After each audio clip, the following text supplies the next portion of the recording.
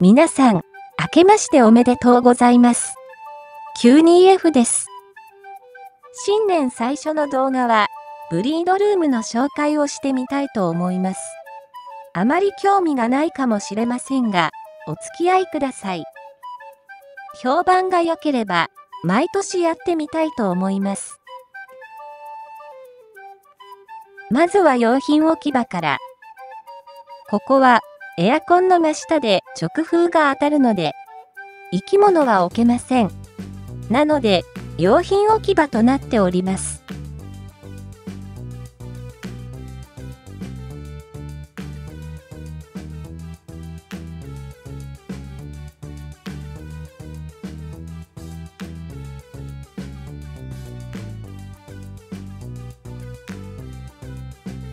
これがブリードルームのエアコンです。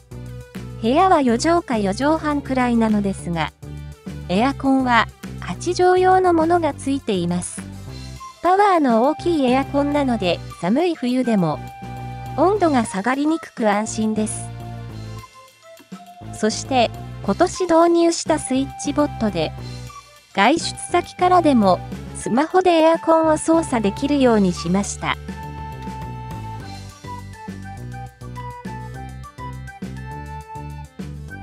スマホで常に温度が確認できるので便利です。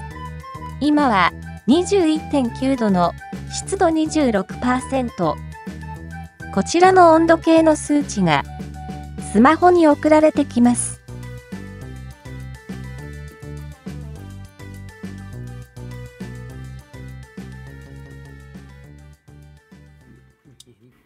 試しに温度を変えてみます。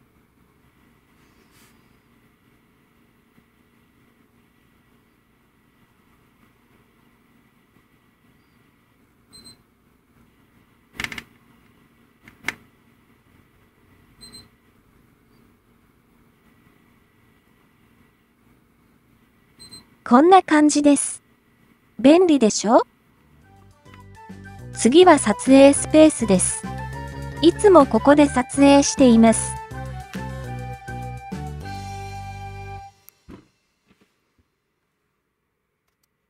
こんな感じです。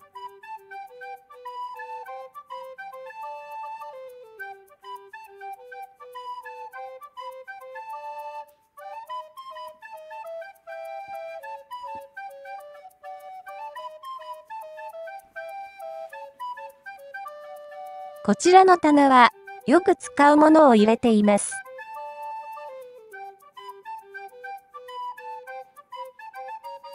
次にブリードスペースと飼育種を紹介していきます。動画配信していますが、意外と飼育種は少ないです。増やしていきたい気持ちもありますが、スペースの関係上あまり増やせません。では見ていきます。ここは素人転足の標本です。あまりじっくりと見てはいけません。外れかかっているものすらあります。昔私が作ったものですが、今溜まってる死体も、いずれは標本にしていきたいと思ってますが、なかなか作る時間がありません。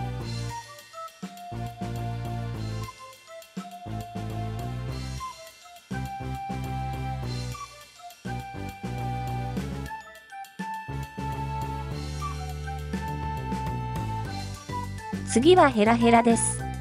正月明けたらマット交換をしようと思っていますが、その時に大ケースに入れ替える予定なので、標本スペースは飼育ケースで埋まり、見えなくなると思います。標本が見えるのは今だけですね。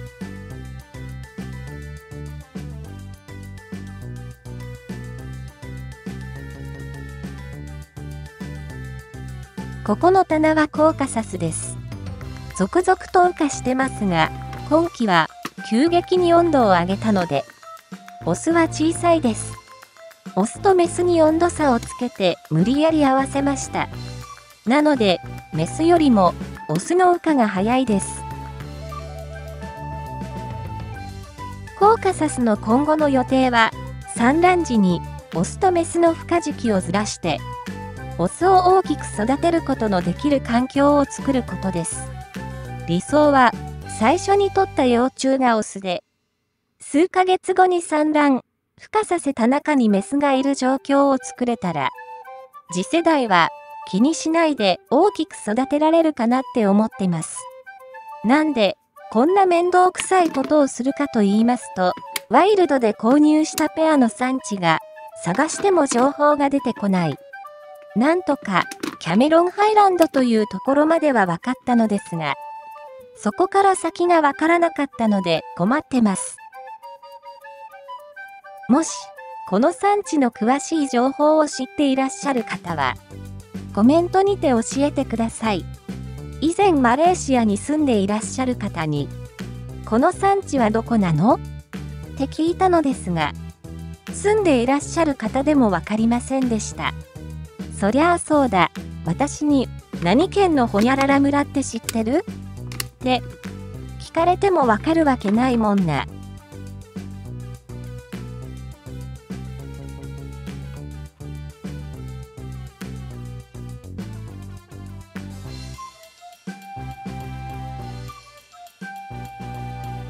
次はギラファです。この子はもう次世代の子が取れているので余生を過ごしてます。観賞用ですね。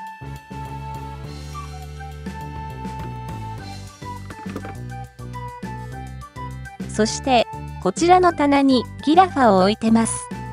前回は100ミリ超えでしたので、今年は110ミリを超えたいなって思います。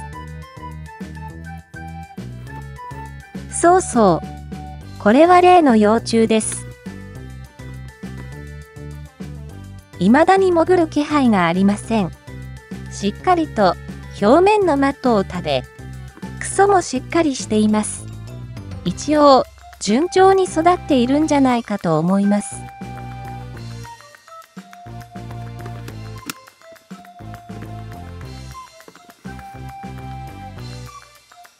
次は、このブリードルームで一番目を引く場所です。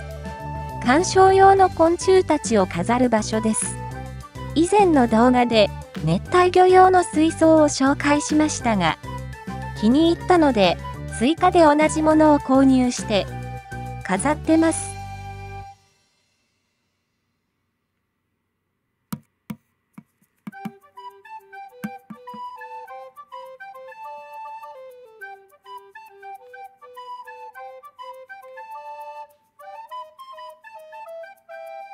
その上にはアヌビスゾウカブトを置いてます。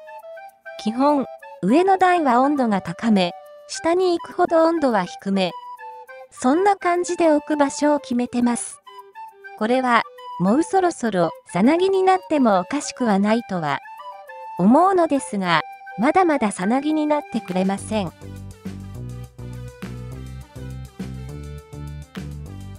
こちらの棚にはパチェコヒメゾウカブトがいます。これは、幼室を作りかけているのがちらほらいました。もう少ししたら成虫が見られると思います。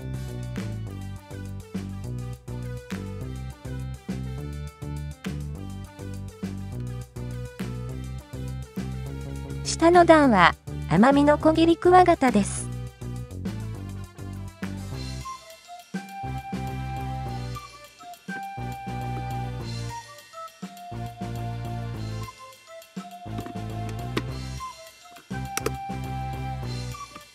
ちなみに、オスはまだ健在です。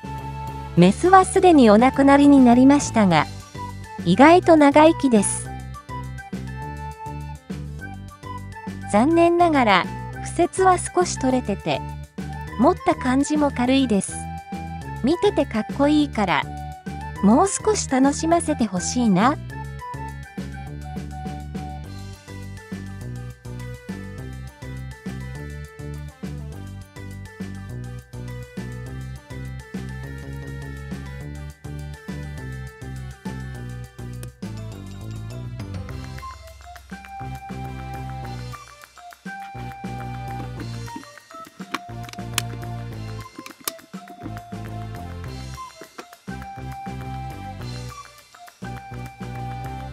次にワインセラーです。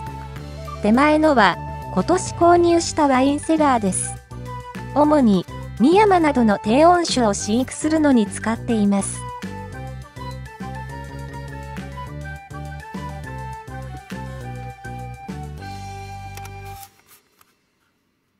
上段には、アクベシアヌスのオスが入っています。下段と温度が変えられるので、下段にメスを入れて温度差をつけています。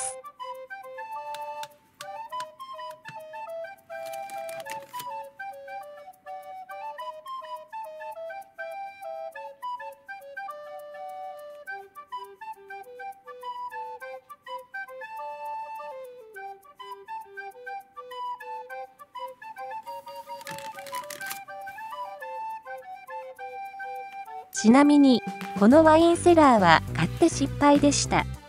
下段の温度が1桁まで下げられるから、このワインセラーにしたのですが、最低温度は1桁まで下げられても、最高温度が14度までしか上げられません。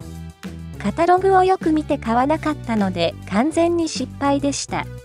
なので、国産ミヤマを14度で飼育したらどうなるのか見てみるのに、中段は少量ではありますが、国産ミヤマを飼育しています。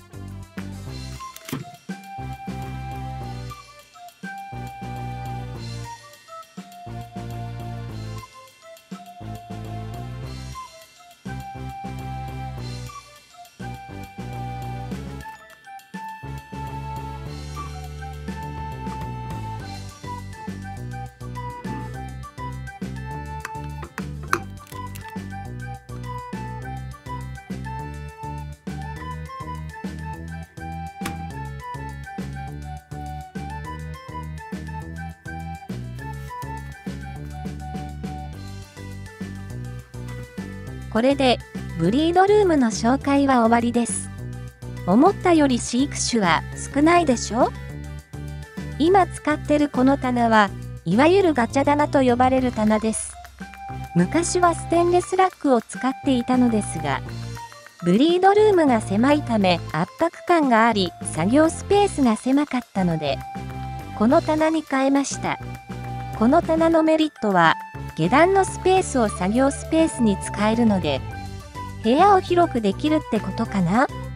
左のスペースには、棚を追加できるスペースはあるのですが、今のところは収まっていますので、足りなくなったら追加する予定です。と言っても、今あるレールに棚を追加してもいいので、飼育数によっては、もう少し棚を増やすこともできます。やっぱり、柱が床にないのがガチャ棚のメリットではありますが、購入時には注意が必要です。種類が多すぎて何でもいいというわけではなく、どのくらい重いものを置くかでレールと棚置きを選ぶのが面倒くさいのがデメリットです。